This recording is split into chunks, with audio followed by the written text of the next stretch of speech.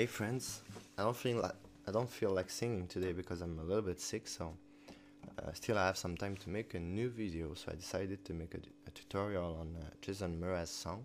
So that's why I have my hat, to make it closer to Jason Mraz. Except that I don't have his talent, but who cares. Still I can explain you how to play the guitar, so it's already good enough. So for this song, which is Life is Wonderful, you will need to have the capo on the 2nd fret, but then I will give you the real name of the chords for the verse. We start with the verse.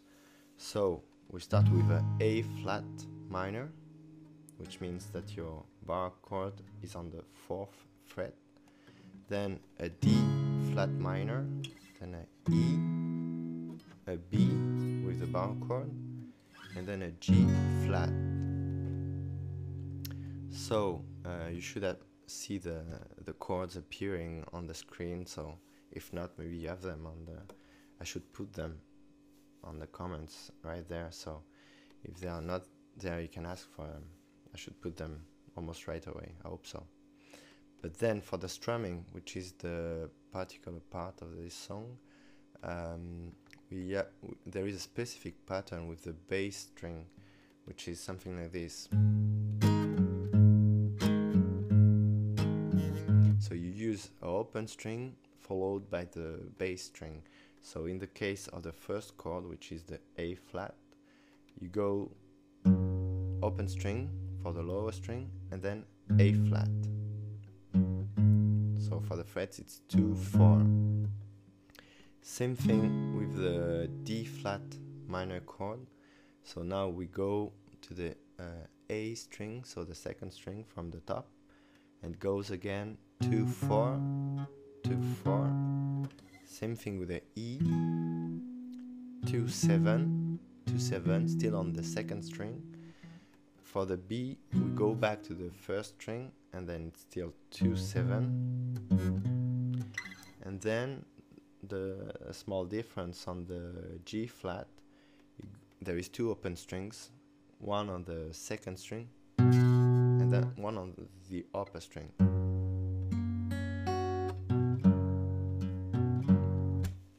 And then you have to play 4 times every chord, except for the B, which is played only twice, and the G flat, which is also kind of different because it's played in a kind of arpeggio. So it goes like this. I'll try to play it slowly.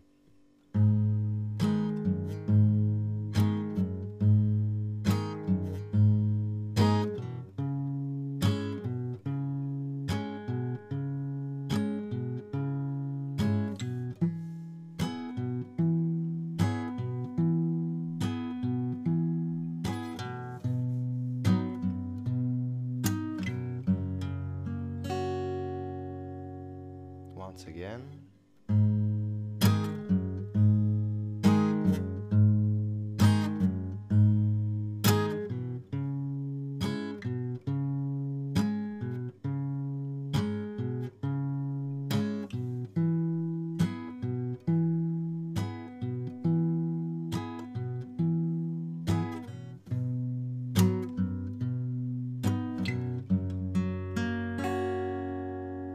Okay.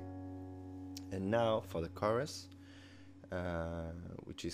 we use kind of similar chords. So we start with the A flat minor, then the D flat minor, then the G flat, and we finish with a B, but this time without the bar chord. And we play only twice each chord, so it goes like this.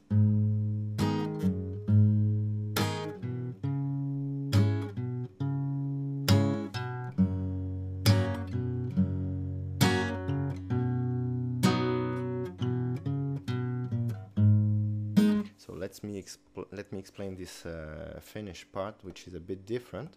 So when you play your G flat, it's like on the verse, you have to go through the open string on 2nd and 1st,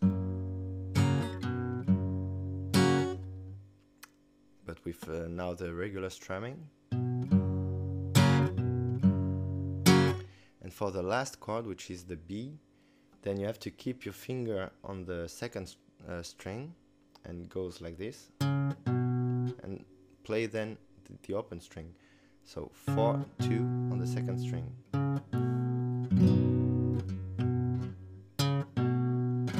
So just once, and then you go like this. So it's on the second string 2, 4, 2, and then on the upper string 6, 4, 2, 4, 2, 6, 4.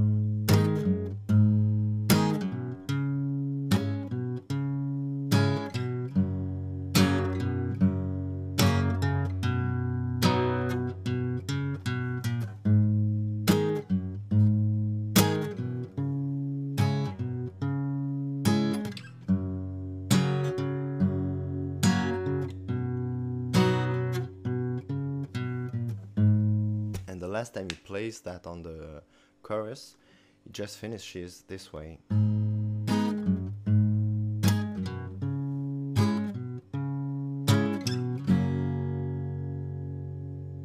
then start again with a verse. And the finishing of the song is just playing some kind of arpeggio on the A flat minor.